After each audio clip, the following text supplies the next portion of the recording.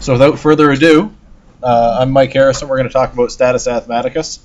Hopefully I live up to the anticipation that the last 20 minutes has probably generated. So we'll start with a definition of asthma. That's actually the Greek word. I found all the fonts, and it survived transition to two different computers, and that's what it looks like when you write it in Greek. And that's the orogenesis of the word asthma. And it comes from panting or breathlessness, if you translate it into English. There are a number of different definitions that sort of encompass what the disease is, whether it's a hyperreactive, hyperresponsive airway, bronchospasm, inflammation, hyperinflation, or reversible airway obstruction. You can find numerous ways of describing it in the textbooks. It seems to get at what it looks like when you look at it pathologically. And that's a slide. That's a post-mortem slide from somebody that died from an asthma attack. So you can see how thick the muscle is and how inflamed it is, and that's a thick mucus plug right in the middle of the airway. So that's what happens to somebody in an asthma attack. They end up with muscular hypertrophy. In some cases, in severe cases, it can be up to 400% compared to the norm, hyperplasia, and then mucus secretion. Oh, here's the outline slide I was looking for. So what we're going to talk about is the definition of asthma, which we just did. We're going to go over more of the pathophysiology, the treatment options, and one of the interesting things that I want to highlight that I found that I wasn't familiar with going through the literature was a role for ketamine. And so I'm going to focus on that just because I think it's something unique and unusual, and I know that Dr. Moore will get a big kick out of it. We're going to talk about status asthmaticus, the definition, the epidemiology, treatment options, heroic efforts, and there are a few case studies that the heroic efforts can go all the way up to ECMO, and we'll talk a little bit about that as well. And then pregnancy, because that's a big concern there, because at that point you've got two patients, and one of them is entirely dependent on the health of another patient. And we can go through some of the same heroic efforts all the way up to ECMO and cesarean delivery, and just some of the unique things that go along with having a pregnant patient that's in status.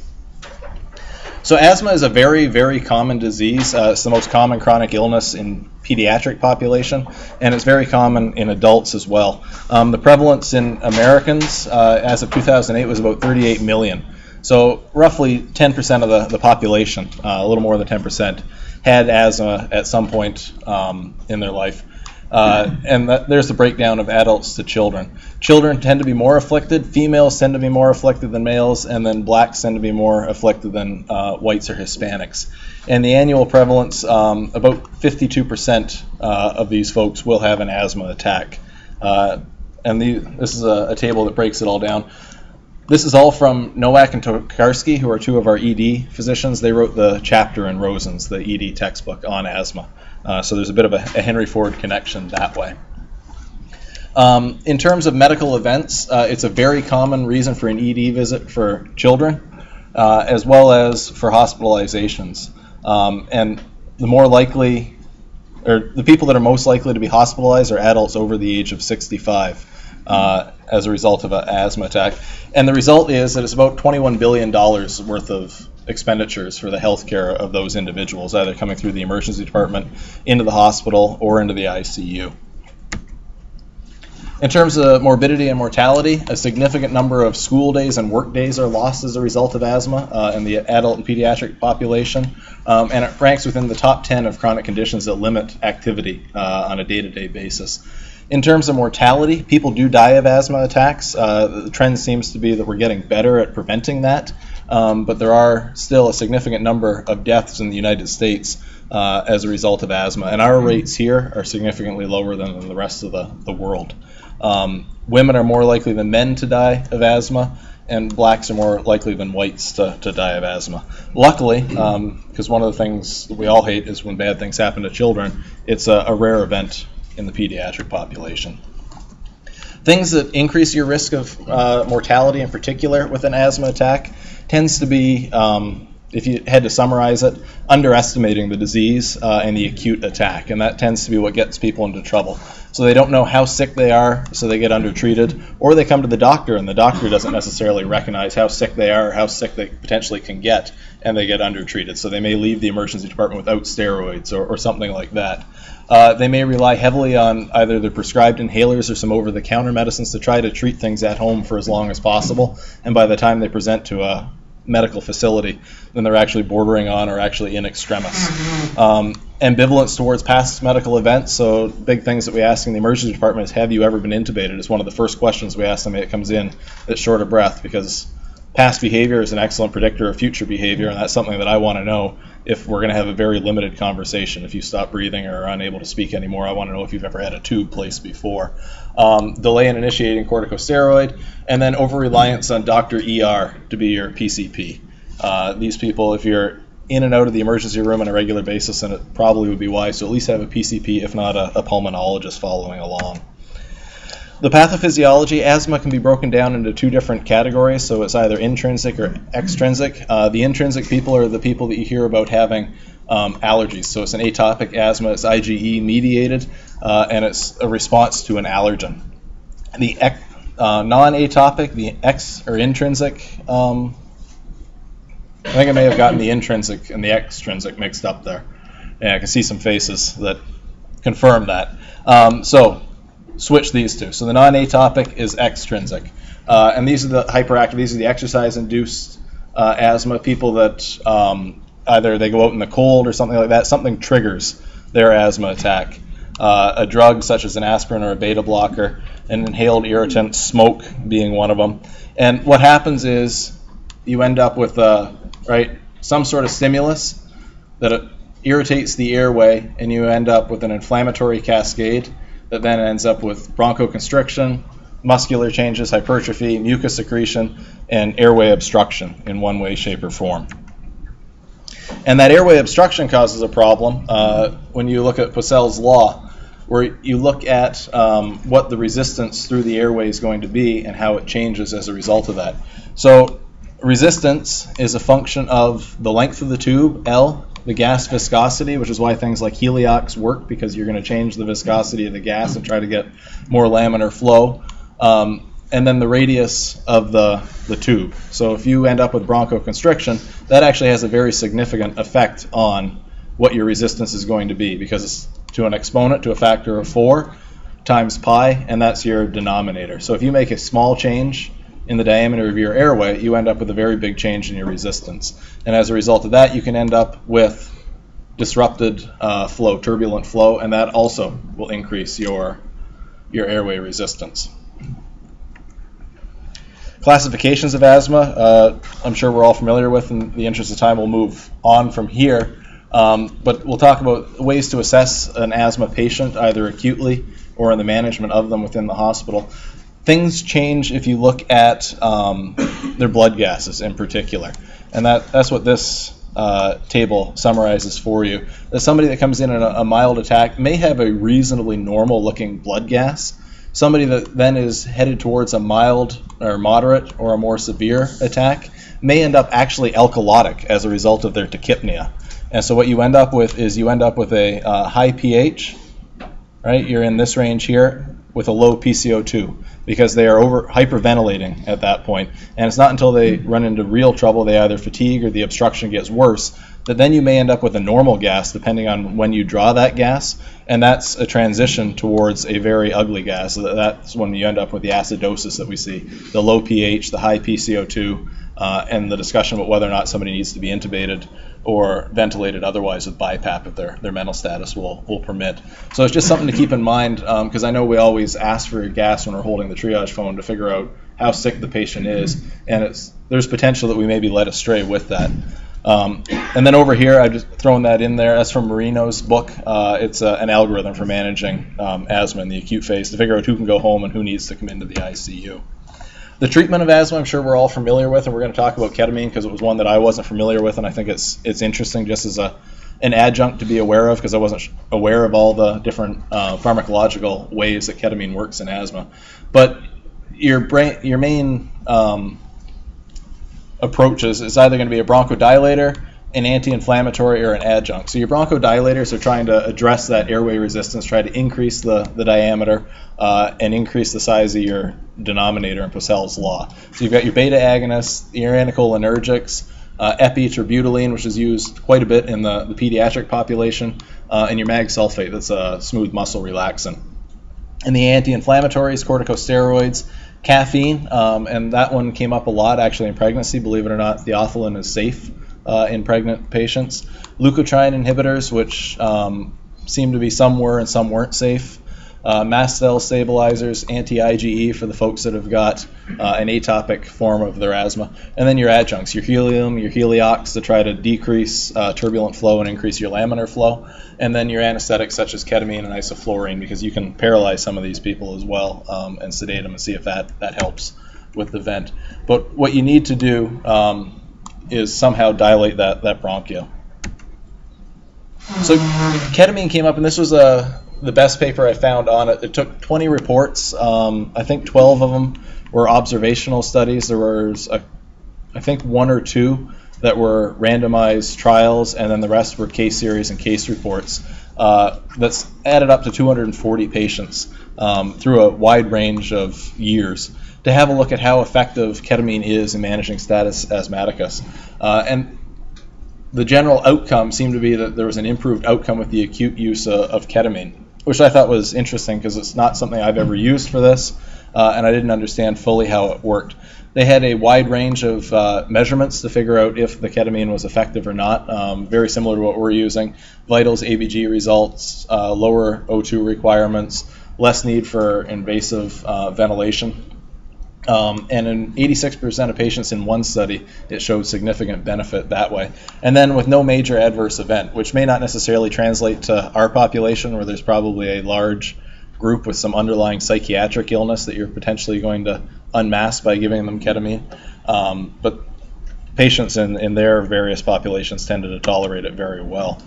So ketamine, and that's the chemical name when it was first derived, and that's the chemical structure for ketamine, has got a wide range of ways that we can give it that I didn't know about. I knew about the IV and the IM. I didn't know that you could nebulize it, give it as a racemic treatment. You could do a PO, an intranasal, or a PR dose, and the bioavailability on all of those is nearly identical, very high one way or the other. So it seems to be any way you can get ketamine into your patient, it's going to have a reliable dose. The pharmacokinetics has got a quick onset. It lasts for a few minutes, and will give you time to do what it is that you want to do. So in terms of its mechanism of action, it's got bronchodilatory, it dilates the bronchioles. We'll use that word instead. And it does it through a number of different ways. It downregulates the nitric oxide pathway. It blocks receptors, reverses histamine-induced bronchoconstriction. So it's got a number of ways that it acts that way to get you your bronchodilation effects. It also inhibits your vagal tone, which is then going to help with smooth muscle relaxation and dilatation. It blocks calcium channels, which is going to do the same thing. And then it may have some effect on increased ventilation. There was some conflicting results that way. A couple of papers said that it improved ventilation, and a couple of papers said that it decreased ventilation, but the rest of the effects seemed to offset that adverse event. And then others seem to say that it would just maintain ventilation at whatever rate the patient wanted. And then it's got dissociative properties that help potentially avoid intubation, because your patient's a little calmer if they're dissociated from the event. They're not as panicky as they are and potentially fighting and bucking against whatever intervention is that you're trying to do. The dose, fairly standard. We use 1 mg per kg IV. It's 1 to 5 or 4 to 5 for IM, and then you can set them on a continuous infusion as well. So I wouldn't necessarily make this my first line treatment in asthma. Like I said, I'm highlighting this because it was something I wasn't aware of, and I'm sure I'm not the only one, possibly with the exception of Dr. Moore, who is a big fan of the Special K for a variety of indications. But it does show some promising results going through these case studies. It's versatile, it's inexpensive, and like I said, basically any way you can get it into your patient, it'll work. But there is some further work to be done. So moving on to status asthmaticus, this was the original paper that I could find that talked about this from 1950. It talks about it being described in 1933 initially, and this was just an interesting paper to read because it would present the evidence and then an opinion for every paragraph, right? Research says this, however, in my practice, I feel that this does or does not work. So it was very interesting to read how papers were written back in 1950. It is a life-threatening condition characterized by progressive respiratory failure that is unresponsive to standard therapeutic measures. And this can be acute and both subacute. Some patients present within minutes to hours of an onset of an attack. Some patients fight it for a few days at home and will come in after a couple of days.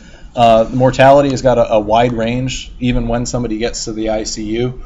And the challenges are either severe bronchoconstriction, so the people that present very acutely, that this has started within the last few minutes, are the ones that tend to have severe bronchoconstriction. The ones that have been fighting their asthma attack for the last couple of days at home tend to present in status asthmaticus as a result of mucus plugging, as a result of cumulative secretions, and then air trapping. And one paper said that the optimal treatment strategies have not yet been fully delineated. This disgusting looking specimen on the side here is an actual mucus plug that came out of a status asthmaticus patient as a result of a bronch. This paper actually sort of straddled an interesting time frame between, I guess, pre-permissive hypercapnia and low tidal volumes lung protective strategies and post-lung protective strategies in managing the vent. And they took the patients that they had in that 30-year period and had a look at what happened to their patients in the ICU. And so it's a single-center trial, and they summarized everything nicely.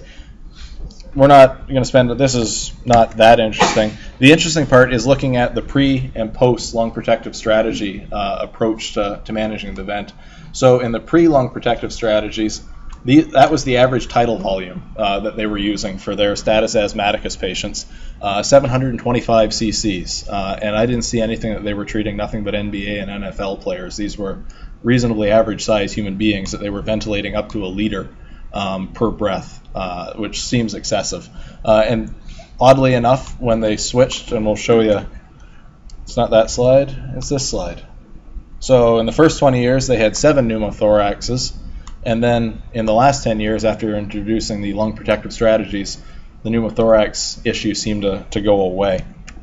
They had to paralyze these patients a little less than they did here, so we got better at using that as a lung protective strategy, and we were more permissive of our hypercapnia. And again, this is just who we were dealing with, so there were no differences really in characteristics at that point, but there were differences in the pneumothorax that we pointed out, and then a couple of other things along the way. The death was actually a result of, I think it was massive GI bleed after anticoagulation after getting an MI. So it wasn't necessarily the tension pneumo killed them, but it was an adverse event. They had a number of myocardial infarctions, but I thought the pneumothorax was the most interesting of the complications out of that. Which brings us the mechanical ventilation, and the reason it's significant is about 50% of our asthma patients that make it to the ICU are likely going to be intubated at some point in their stay. And the clinical indications, based off of a consensus paper, are highlighted there. So clinical suspicion or indication to intubate somebody is high up on the list. Number 2 is cardiac arrest, which can be a subtle event, and we may miss it. That's an indication for ventilation. Silent chest, progressive exhaustion, altered sensorium, and then the strategies to avoid dynamic hyperinflation. And dynamic hyperinflation is when the next breath starts before you fully exhaled and ventilated from the first breath, and that would be something that was probably a big problem in that first 20 years where they were taking tidal volumes of 1,000 cc's, and that's why we're using things like a lung protective strategy now. You can use those low tidal volumes, maximize the time for expiration, and then if possible consider non-invasive ventilation, because what you want to do is you want to move where you are on this curve in terms of resistance and volume, pressure and volume, from the steep part of the curve down here from the shallow part up high down to the steep part here. One case study highlighted the importance of ECMO as a heroic rescue strategy in somebody who all else has failed for ECMO. And this is the timeline that they've got for this particular patient in their paper. And ECMO was started, let me find it here. So ECLS is ECMO. Extracorporeal life support is what they were calling it in this particular paper. And so you can see the gases that they were attempting to fix. They made it to a PEEP of 28, Basically, everything failed. They tried paralyzing the patient. The gas was continuing to get worse.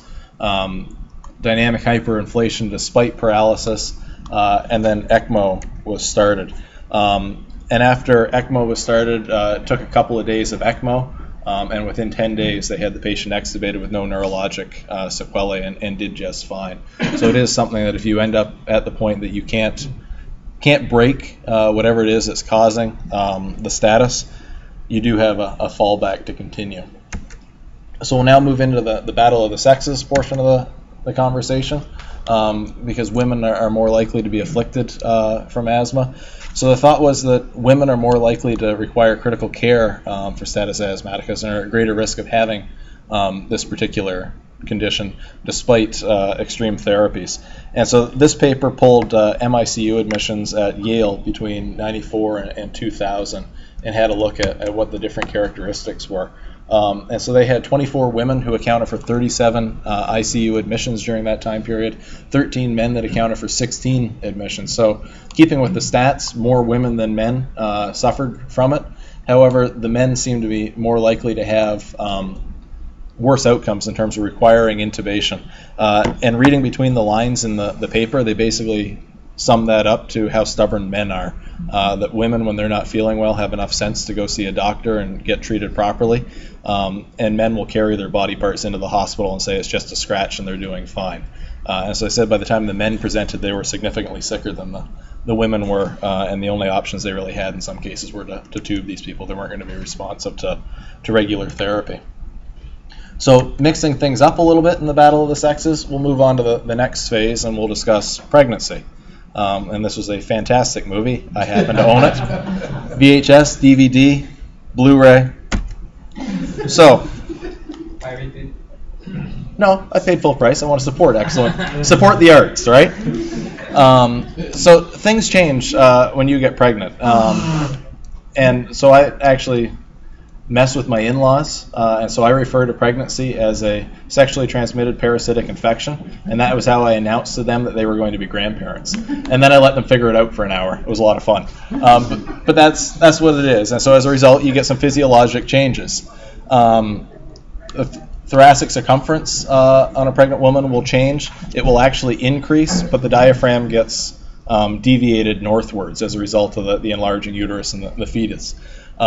You end up with an increased blood volume, both total body water and plasma, an increase in your red blood cell mass, but a hemodilution as a result, so the patients are going to appear to be anemic on their gas. Cardiac output goes up, AVO2 difference goes up. You end up actually with more smooth muscle relaxation as a result of both the progesterone, which is also a respiratory stimulant, and as a result of the relaxant. So actually the effect on a normal pregnancy, right, because you have that progesterone and relaxin effect, is that you end up with no change in resistance in terms of the airways, assuming everything's going well. But there are some other differences in terms of airway edema, airway collapse that put women at risk. You end up actually with an increase in tidal volume as a result of that circumferential change in the thorax, an increase in the minute volume, and then an increase in some other potent bronchoconstrictors. But if everything goes well, you do tend to break even. However, there is a large proportion, there are people that have asthma, I think I've got a slide, yeah, that have asthma are more likely to have a severe attack during pregnancy, and it is something to be aware of. And it's a diagnosis that arises de novo in the pregnant population. The risk is manageable if you do adhere to pregnancy or to your medications and see a doctor and manage this accordingly. But the case studies that I've got that we're going to go through quickly, in all cases, it was medication non-adherence, and it was a frequent flyer that tended to get into a lot of trouble. The adverse events that are associated with asthma and pregnancy basically come from the theme that mom's not only eating for two, but breathing for two. So if mom's hypoxic, you don't need labs. You can just assume that the fetus is going to be hypoxic as well. And if mom's in distress, then the fetus is definitely in distress. And so the risks that go along with that, preterm delivery, perinatal mortality, low birth weight, preeclampsia, uncontrolled asthma in pregnancy is a bad thing. And we went over that, so I'll move along in the interest of time. The impact of a pregnant asthma attack, and this was an interesting study. They actually intentionally induced hypoxia in late-term pregnant patients for a 15-minute period. It hasn't been replicated, believe it or not, but what they found is that, right, when mom's PO2 drops as a result of breathing an FiO2 of 15%, the fetal PO2 drops significantly as well. All the patients in this particular study, there were no complications with birth, and as far as we know, the children are doing just fine. But it was not a paper I was expecting to find because I didn't think that anybody would actually do this with a patient. Maternal alkalosis is a result of the hyperventilation, so it's a respiratory alkalosis that you're going to find if you get a blood gas on a normal pregnant patient, and that's completely okay. But as they get more, as their asthma attack progresses, they may augment that alkalosis, and the result is that you're going to get a decrease in uterine blood flow, which is what the fetus is dependent on for all its nutrition and oxygenation and ventilation. A decreased venous return, so you're not going to be moving some of that blood necessarily away from the uterus, less blood flow, and then a shift in the hemoglobin curves. And so this green line is the oxyhemoglobin association curve for hemoglobin A, normal blood for you and I, and then this blue line is an F.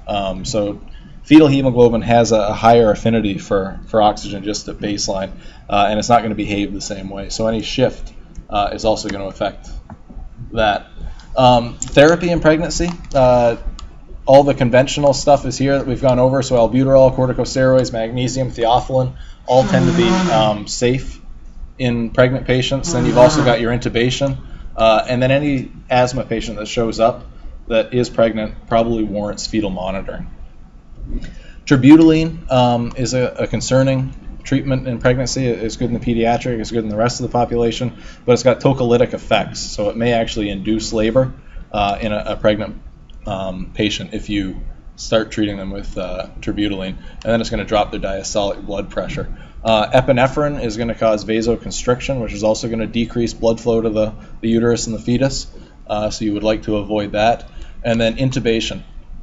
And the biggest risks that seem to pop up in the papers for that is that there's an increased risk of aspiration due to when you lay the patient flat and you've got a large uterus that's pressing up against the stomach and you're doing this in an emergent situation, stomach contents may head north as the path of least resistance, and then you may end up encountering a significant amount of laryngeal edema, which may make the intubation a difficult maneuver just at baseline.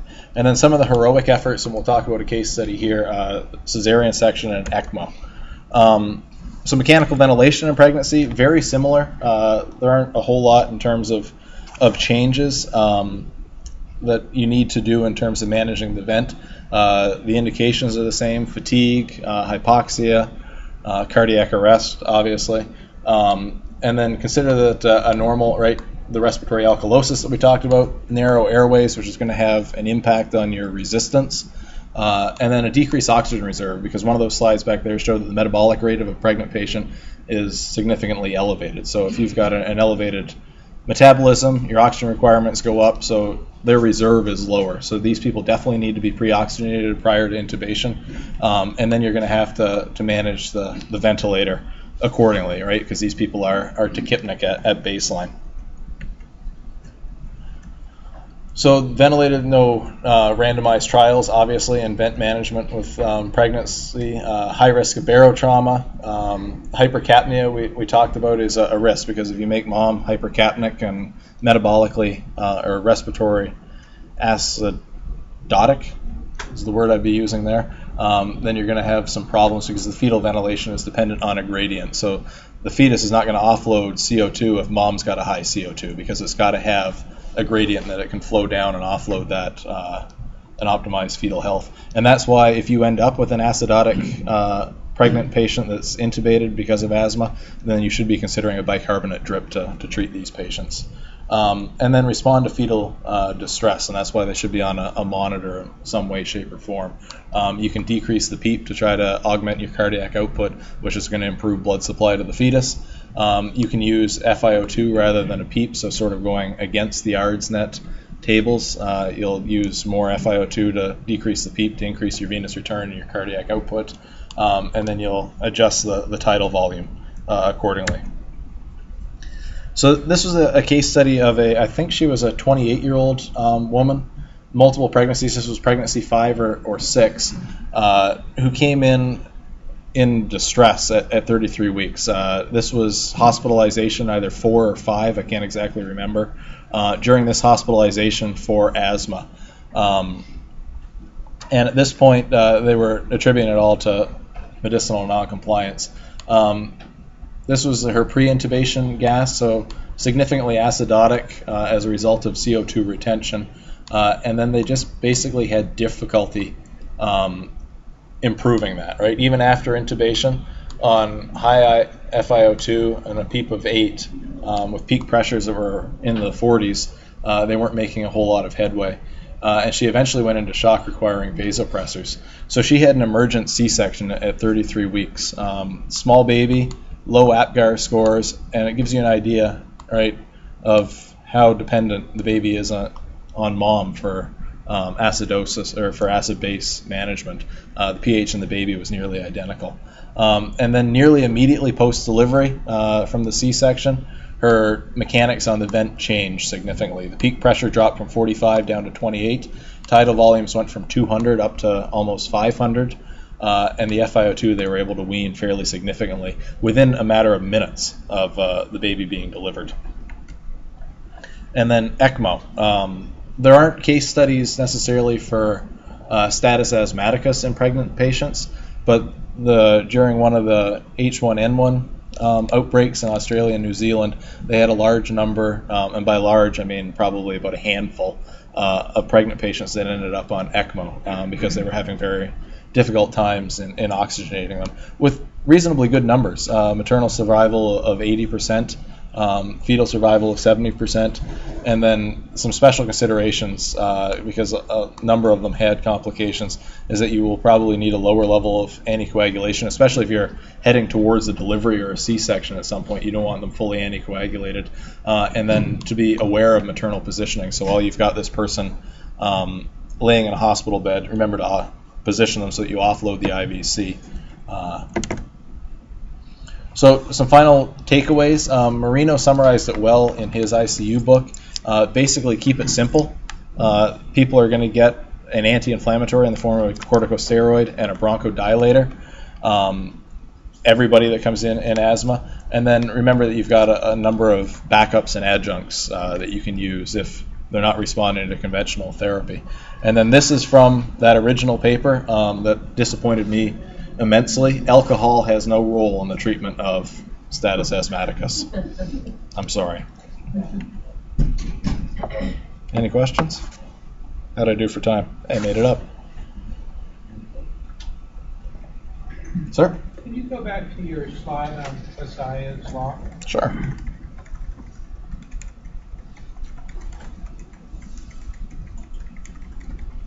Yes. Oh, there it is.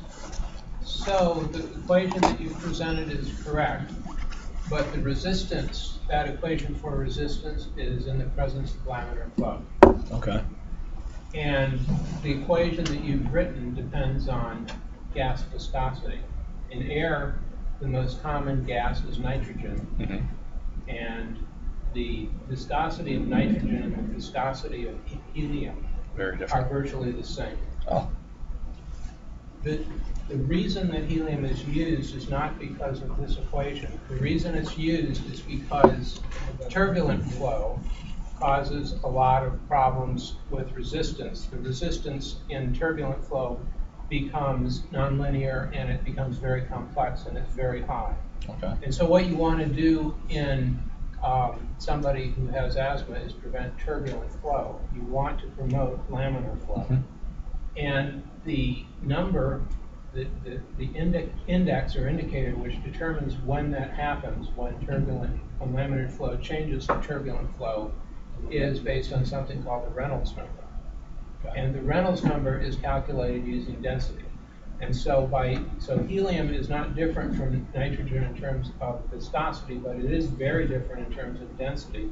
And so what the use of helium does is changes the Reynolds number and it promotes laminar flow. And so that's why you want to use it. So it's a complex thing, and it's cool that you represented that, but that's the reason that Okay. helium works, because it promotes laminar flow. Okay. Thank you. And one thing, one of the slides you had stated that they use smaller tubes. But basically, when an endotracheal tube, Dr. Lett's talking about, through the endotracheal tube, you have laminar flow. If you use that equation with an endotracheal tube of 7 versus 9, you've literally halved your resistance. Yep. Half. The reason that kind of troubled me about that one slide. Well, the And I can problem explain. Zach, is that people, when women are pregnant, they have big upper airway problems. Yeah. You have to use small tubes. Yeah, and that's why I said Real smaller issue. tubes, because the airway edema, you're only going to be able to get. That's exactly right. Yeah, sorry, I should have clarified that.